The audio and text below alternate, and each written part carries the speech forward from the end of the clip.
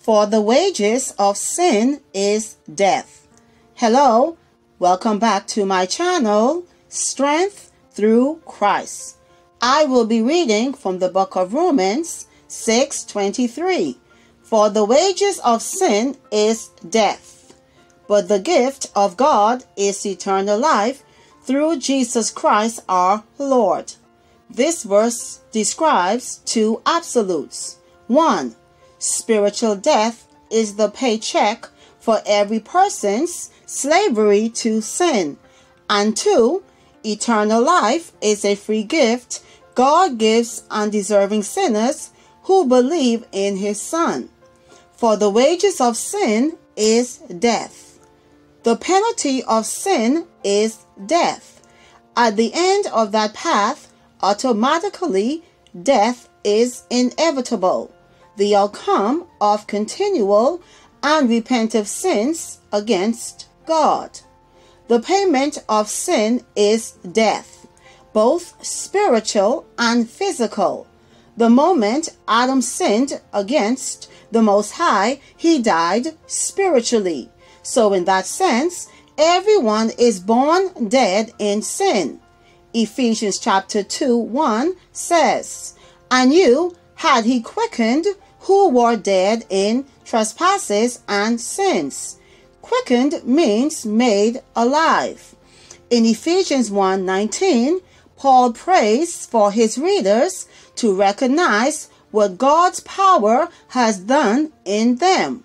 As part of the answer to this prayer, verses 1 through 10 inform them of some of the effects divine might has accomplished in them. "And you had he quickened who were dead in trespasses and sins." Before we came into the knowledge of Christ, we were all dead in our trespasses and sins. A sobering reminder of the total sinfulness from which believers have been redeemed. For Christ has set us free from the law of sin and death. Galatians 5:1. Stand fast, therefore, in the liberty wherewith Christ had made us free, and be not entangled again with the yoke of bondage.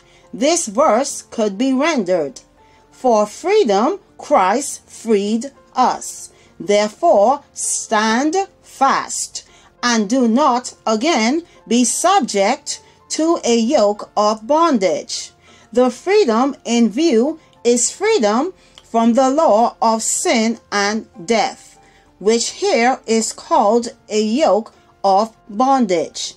Paul instructs the Galatians to stand fast, that is, to retain spiritual freedom. In my conclusion, I encourage you as a believer in Christ to stand fast, therefore, in the liberty wherewith Christ had made you free. Stand fast. Stay where you are. Stand up for Christ. Don't give up on God. Don't give in to the daily challenges life brings. Until next time, always remember that you can do all things through Christ. Find your strength through Christ. Please subscribe to the channel. Like, comment, and share the videos. Be blessed always.